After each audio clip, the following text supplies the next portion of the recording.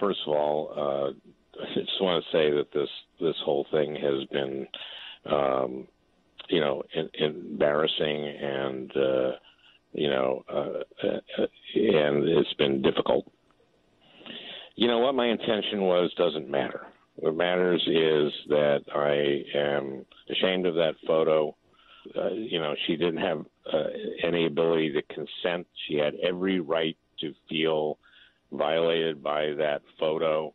I have apologized to her, and I was very grateful that she accepted my apology. That's what I can say. My intent doesn't matter. What matters is that she felt the way she felt from this photo, and I'm ashamed of it. The Ethics Committee is looking into all this, and I will cooperate fully with it. Listen, I know I have a lot of work to do to regain the trust of people I've let down.